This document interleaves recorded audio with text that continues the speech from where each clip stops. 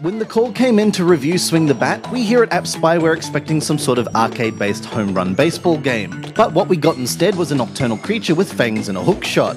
Why is a bat swinging around from cave ceiling to bamboo stalk instead of flying? Well, it's because he hasn't eaten enough fruit to gather enough strength to flap his wings yet. Stay with me here. Swing the Bat bears some resemblance to Tiny Wings, but more in game structure. The level starts with the sun setting and ends with it rising. In that time, you swing through caves and forests collecting fruit, avoiding other animals that wish harm upon you, and completing objectives. Each completed list of objectives will net you a new costume for the bat, and there are 2 different worlds with separate objective lists to play through. One is on fire. What differentiates Swing the Bat from other swinging games is that there is a meter every time you swing, and you get extra points for letting go in the sweet spot, which is often the best way to travel through the level anyway.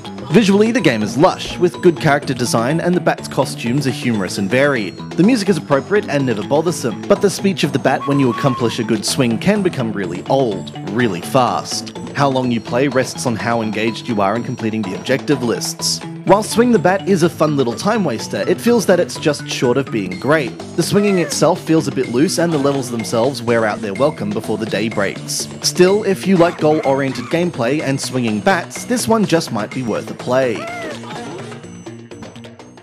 This has been Andrew with AppSpy.com.